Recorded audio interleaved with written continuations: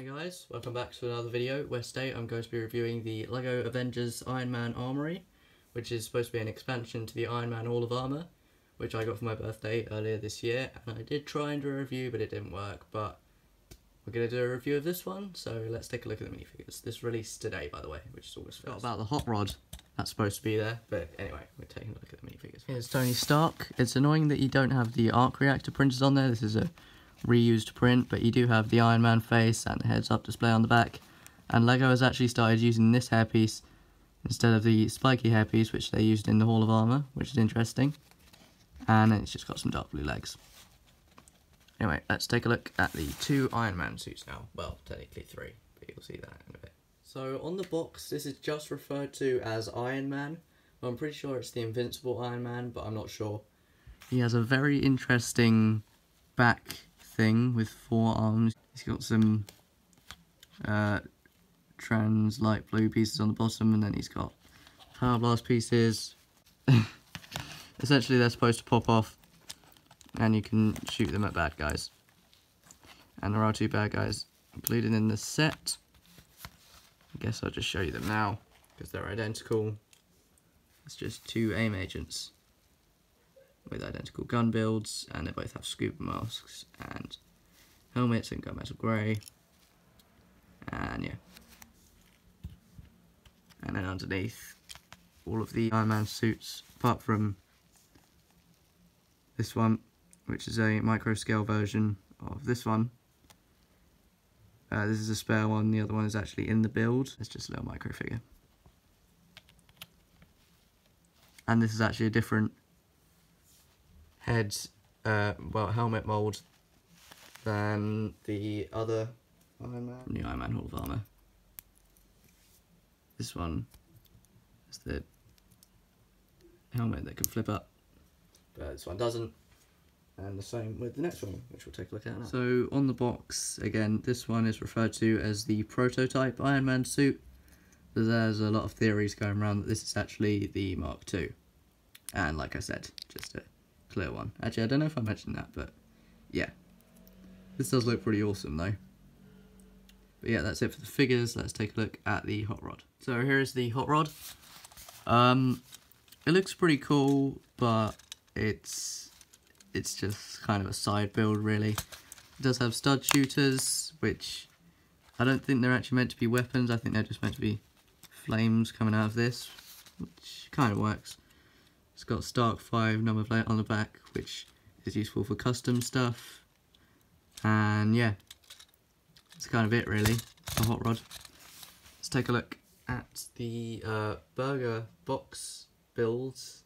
It's kind of weird, but it will make sense in a minute. And then the actual armour itself. So this is what I meant by burger box builds. It's essentially a box of Tony's toys, and then it's got a burger on top and some books or something. And there's the mandatory Lego mug and a piece of machinery or something, I'm not entirely sure. But it is actually a thing that he has in the movie, which is quite cool. I'm not sure which one, but one of them. And yeah, let's take a look at the armoury itself. The sticker is on both sides, by the way. And here is the armoury itself. We are going to be comparing it to the actual, well, some bits of the Iron Man Hall of Armour in a minute. But first, let's take a look at this set on its own. That comes off quite easily. There are 4 stickers on the back of some different Iron Man suits: War Machine, the Fire Armour, the Prototype Armour, and the Prime 20 Armour. And they all look pretty cool. The annoying thing is they're all clear back stickers, and you can see like the air bubbles underneath, which is kind of annoying. But as this is almost an exact replica of a build that was in the Iron Man Hall of Armour, which is kind of strange, but I guess he needs more than one fire extinguisher. And then there's a sticker which has got a sign about some burger delivery, and then that's just some general technical stuff. And then there's a little studying thing where you can have a look at the Iron Man micro figure, and that's his phone from the film. But yeah, so let's compare this to the actual Iron Man Hall of Armour thing now. It is definitely compatible. It's the wrong side. There we go. Oh, we'll need to take this bit off. I think that's just so you can put the neck attachment from this Iron Man suit on there, which is cool. It does work.